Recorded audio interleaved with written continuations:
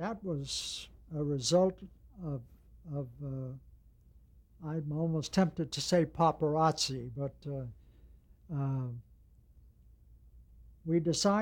we asked that no one reveal the real location of the mansion.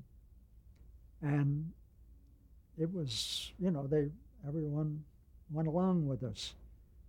And then I think it was, I hope I'm not saying the wrong thing, I think it was TV Guide who said the actual Beverly Hillbillies mansion is located at, and gave the address. Well, from that day on, these wonderful people who had given us permission to film there were besieged by people just driving up to the house, knocking on the door, and said, "Where are the Beverly Hillbillies?" So the lady, uh, Mrs. Kirkaby, her husband had just been killed in an airplane crash.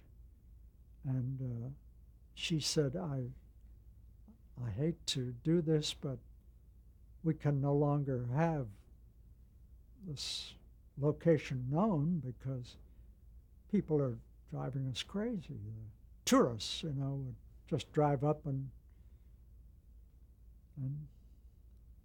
annoy them. And so we said, perfectly understandable, and we will use whatever stock footage we have, and we will no longer film at the mansion. It was a great blow because we were just ready to go to color, and we were preparing to go up to the mansion and reshoot all of our stock shots with color. And that was a great blow. But we certainly couldn't blame Mrs. Kirkaby. She was kind to let us film there in the first place. We faked it. We shot around various locations and used different places, but it was a blow, a real mortal blow.